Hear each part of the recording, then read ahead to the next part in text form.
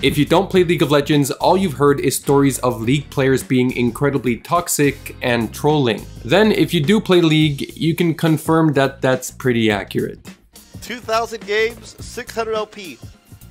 If I were you, I will. Oh, here we go. They love this line.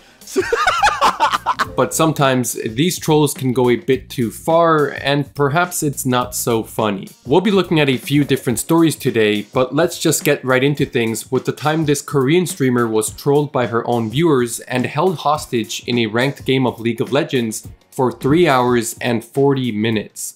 On July 11th, 2022, the streamer named Kuel on the Africa TV platform was streaming League like everyone does when she got into a game with 2 viewers on her team. There was also 2 viewers on the enemy team. From here on out, she would have one of the worst League of Legends experiences ever.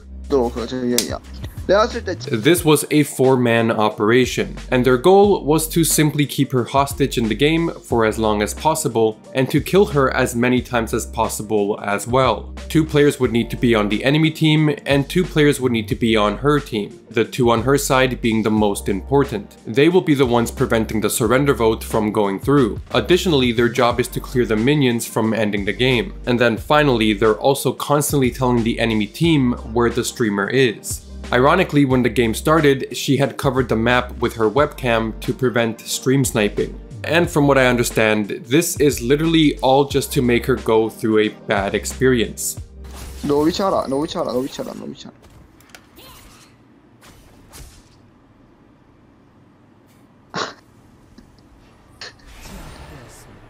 During the first hour, her and her teammate were attempting to hopefully get a lucky win, but after some time, it became near impossible.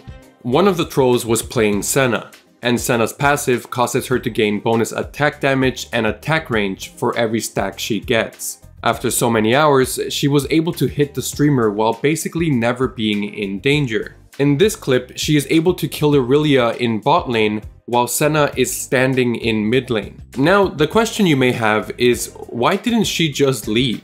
And well, at a certain point, she kind of did. After an hour, she started to just talk to chat and not focus on the game. And as time went on, after the 2-hour mark, she just kind of ditched the game and started to play FIFA instead and checked on the game momentarily. In the end, she died a total of 122 times, and we actually miss how the game ended as she was still playing FIFA. Odds are the trolls probably wrapped things up since she stopped giving them any attention. But when the game came to a finish, her client was frozen, likely due to the insane length of the game. Though after restarting the game and logging back in, she received a message informing her that her account had been banned for 14 days. This most likely due to the fact that the automated system perceived her as intentionally feeding when she died over 100 times and was reported by 4 players in the game. She ends the stream by writing an appeal ticket to Riot as to why she didn't deserve to be banned. In this message, she basically explains exactly what the trolls were doing and closes the ticket by asking, "Is there any reason why I should be suspended for 14 days here?" Later, she uploaded all of this to a video on her YouTube channel where she shows screenshots of a chat room where these players were planning how they'd target her. The last message in the video is her hoping that this doesn't happen again. In the end, these guys just spent 4 hours of their life micromanaging a video game just to slightly inconvenience one other player. This is time that they could have spent doing anything else, like maybe playing Clash Royale, the sponsor of today's video. Clash Royale is a free-to-play game set in the Clash universe where you collect cards, build your decks, and challenge other players in real-time multiplayer battles. Kind of like League, but instead of having to worry about 4 crying teammates, it's just you and your favorite units. The objective is to destroy your opponent's king and princess towers before they destroy yours or time runs out. Although there are a variety of different game modes. Like, if you do enjoy playing with others, there's a 2v2 game mode and clan wars where you can play with your friends and battle other clans. At the end of the day, you win and climb the ranks by upgrading your cards, leveling up your troops, and creating the best strategies. Each unit has their own strengths as well as weaknesses, and the more you play, the more you learn to maneuver against your opponents. And odds are, you've probably seen memes from this game while traversing the internet, and perhaps you even contemplated playing it. And to that, I'll say it's never too late to jump in. The game is constantly evolving, with new cards and game modes being added to the game frequently, alongside tournaments and events where you can acquire special rewards. And in case you're intimidated to get started, once you complete the initial tutorial, you get right into the real game, upgrading your cards, winning battles, and collecting trophies. So if you're ready to jump into the world of Clash Royale, download the game with my link in the description, available on iOS and Android for free. This next troll/cheater takes place in professional Valorant, which I know isn't League, but trust me, the game doesn't really matter here. As Valorant continues to increase in popularity, so does the esports scene as well, with multiple major leagues and competitions for all players, including leagues with female divisions.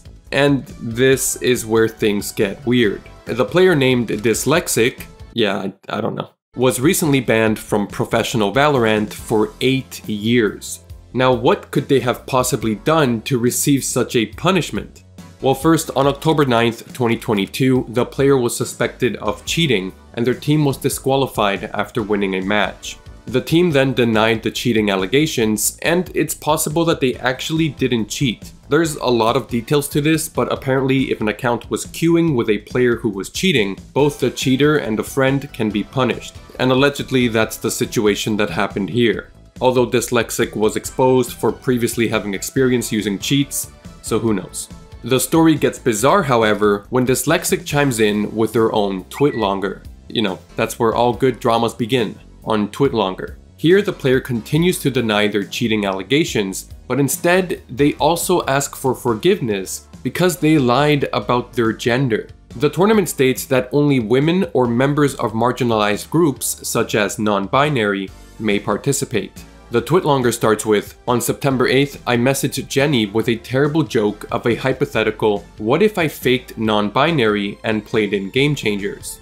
He then includes the Discord DMs where he says to one of the members of the team, "Jenny, what if I go non-binary on an alt and play in Game Changers?" Jenny replies, "Do it." LMFAO, I will be honest with you, I don't know why he admitted any of this. Perhaps he wanted to come clean and stop living in a lie, but in the end, it got himself banned for 8 years, which in gaming is pretty much forever, and the teammate that knew about him faking his qualifications was suspended for 5 years as well. And the craziest part is that this isn't even the first time it's happened in professional Valorant. Odds are situations like this will continue to happen. So the heavy suspensions from Riot are mostly to send a message that if you get caught doing this, you'll be heavily punished. Now back to serious trolling. Here's one of the most insane forms of trolling you'll ever hear, at least within League of Legends. In 2015, police in South Korea reported that in 2014, they received over 8,000 online defamation cases. And half of them all referred to comments that were made by players within League of Legends. In Korea, defaming people online is illegal, and as the laws weren't made with online video game chats in mind, if you personally type something nasty directed to another player, you're technically committing a crime. Not to mention that to make such accounts in Korea, you often do have to use your real ID. Anyway, with everything I just said, some individuals came up with a genius blackmail scam. These trolls would go into a League of Legends match and announce their real-life names and personal details. After that, they would play poorly and bait their teammates into writing mean and explicit comments towards them. The troll will then screenshot all of the players' toxic comments and threaten to send everything to the police unless they pay the troll a sum of money. The police reported that these trolls were getting players to pay somewhere between $300 to $2,000 from this blackmail scam. The most successful version is the troll actually submitting everything, personally contacting the victims, and getting them to pay a settlement to drop the charges. This happened so many times that police in Korea were genuinely warning people. And eventually the laws had to be tweaked so that such situations wouldn't happen.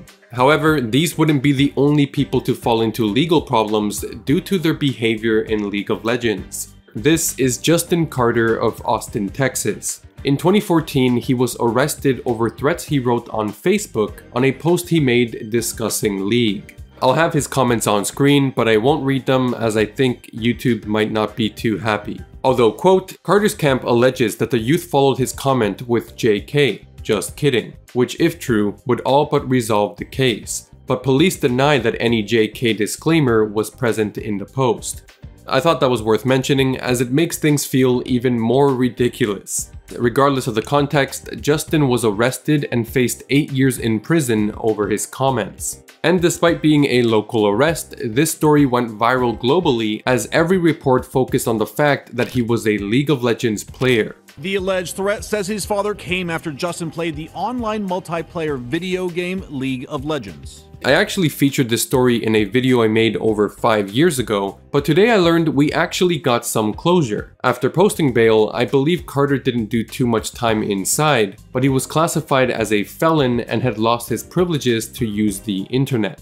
5 years later, in March of 2018, Carter was able to revisit his case and requested permission to use the internet again and to have his felon status reduced in order to potentially secure a better job. Thankfully, the court agreed and his felony was reduced to a misdemeanor. In conclusion, be careful what you say on the internet. Thanks for watching and take care.